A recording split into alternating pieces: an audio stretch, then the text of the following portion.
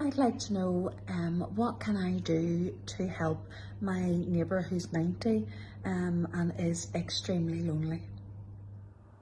Hi Sharon, that's such a lovely question, and I imagine there's a lot of people out there who have elderly neighbours and perhaps we don't always know what's best to do for them to help them, because so many people nowadays are feeling so isolated and lonely. I think a key point is if you could visit regularly, it doesn't have to be for long, just visit regularly to show that you care and that you're there, you're about, to be on hand should they need anything. That goes such a long way in helping elderly people not feel as isolated and lonely. Something I like to do also is offer to run errands. Perhaps you could offer to nip them into town or pick something up from the shops. Again, even if they don't actually take you up on that offer, just knowing that you're there to be able to potentially do things like that would go such a long way, I'm sure, and make them feel less lonely. Something I also like to do that I find a lot of elderly people don't always have the motivation to do is cook a meal for themselves, and especially if they're on their own. So what I do sometimes for my clients is if I've cooked something nice that I think they'd enjoy, I offer to plate up an extra meal or do so and just pop it round to them. And then that way I know that they've got a proper meal, they've seen somebody, and they feel worthy, they feel appreciated. So perhaps you might consider doing that. There's lots of things we can do, and often it's the little things that go such a long way in helping the elderly community. What a lovely question. Thank you for getting in touch. How would you choose the perfect carer for my loved one? Hi Kyle, thanks for getting in touch.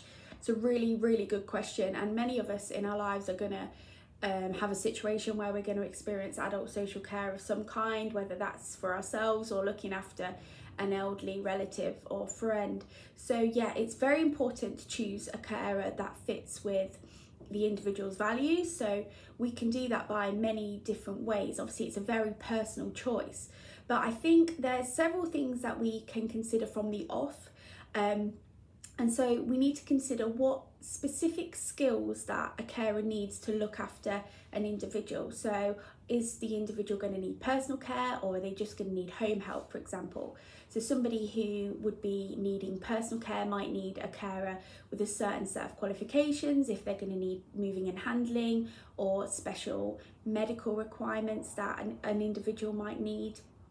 I think it's also really important to consider the long-term implications of what sort of care an individual might need. Is their condition going to get worse, or might they need personal care in the future, whereas now they don't need that? So it's important to set something up that can be adaptable, but also it's important that the individual is somebody that is well liked, somebody that they can get along with. Perhaps they have special interests, or they share the same hobby that a person might go to their hobby or do something with them that is of a similar interest.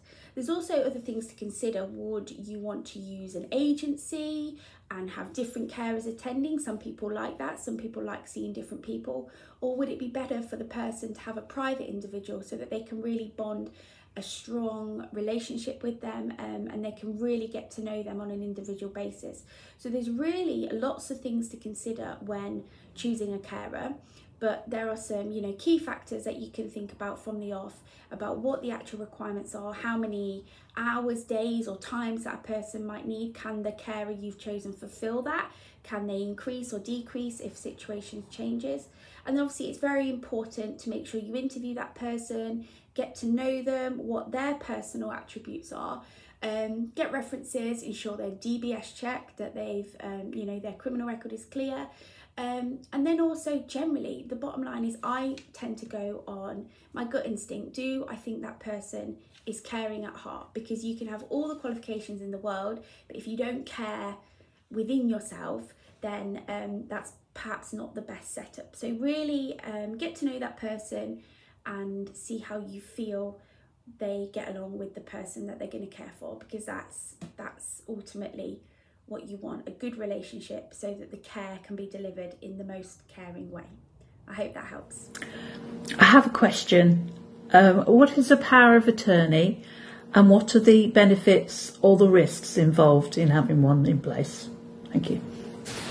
Hello Shirley, yes, thank you for getting in touch. That's a really important question as well, because so many people don't want to talk about things like this, but actually it's really, really important to do so. So a lasting power of attorney might also be referred to as an LPA, and there are two types of power of attorney. One covers for financial matters and estate matters, and one is for healthcare matters. So you actually have both.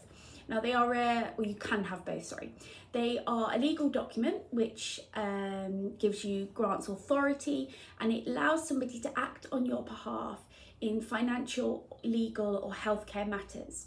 So there's huge benefits to that, because that means that somebody can act on your behalf so that all your affairs are arranged if you or the person you care for becomes unable to do so. So that can help in matters such as if somebody was diagnosed with dementia and sadly they would no longer have capacity down the line to deal with such matters, there is somebody trustworthy that can act on these matters on their behalf legally and responsibly.